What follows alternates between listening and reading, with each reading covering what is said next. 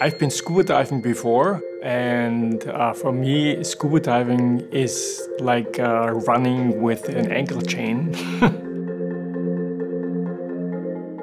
Freediving is breath hold diving. It's any diving without compressed gas. So if you're not diving on scuba and you're underwater, you're freediving. Herbert is the world's greatest freediver ever, hands down. What's really extraordinary about Herbert is he's doing dives no one else has done before. So every dive he's done is the first time a human being has done it. I love swimming and diving, interacting with marine life. You're more than just a spectator, and it's just a world that opens up, and I wouldn't want to miss it. I think as a good freediver, you have to be in tune with the body. Not many people comprehend what means really listening to the body. Training is critical in freediving for the same reason it's critical for climbing to the top of Mount Everest. I've heard that an unacclimated person taken to the top of Mount Everest would die within minutes. The same is true for a person taken off the street down to 200 feet or 400 feet or 800 feet like Herbert dives to. To be able to reach those altitudes or dive to those depths, you have to train your body and mind.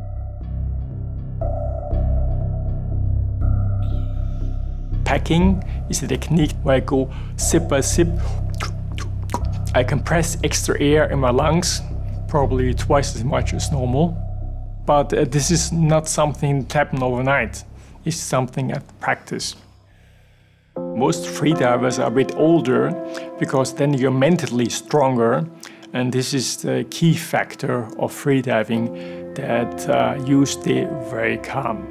Imagine the situation that you are there on the dive rope setting a record, and you have all the eyes on you, the media, the judges, the safety divers, and you have to be in a mode like waking up on a lazy Sunday and turning back around in bed. Because if you are not relaxed, really relaxed, you need so much more oxygen, so you can't dive at all. When I dive longer and deeper, the body takes more and more nitrogen in the blood system, and when you go back up, there's too much. Therefore, you have to off-gas. It's exchanging the excessive nitrogen with oxygen again. If you don't do that, eventually you will get decompression sickness. Decompression sickness is serious, especially in freediving, and it's basically air bubbles going to places they shouldn't go, which is basically the heart or the brain, and it tends to show itself as stroke-like symptoms.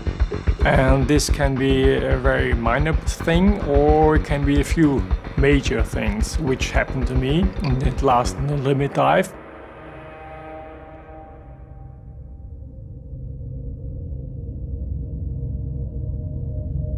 In the beginning, everything went as planned.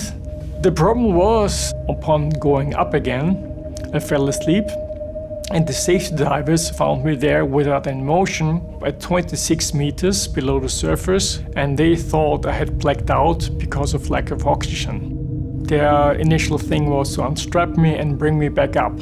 Even though I was trying to stop them, they brought me to the surface. And like 15 minutes after the dive, I felt the onset of decompression sickness, getting limp in my right body half, the leg, the arm, getting a bit numb to no movement, and then, yeah.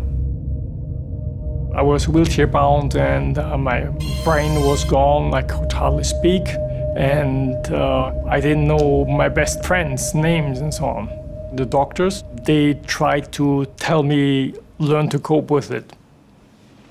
In the beginning, I didn't think so much about diving, even though I thought it will always be part of me, even though they said, well, you should never ever dive again.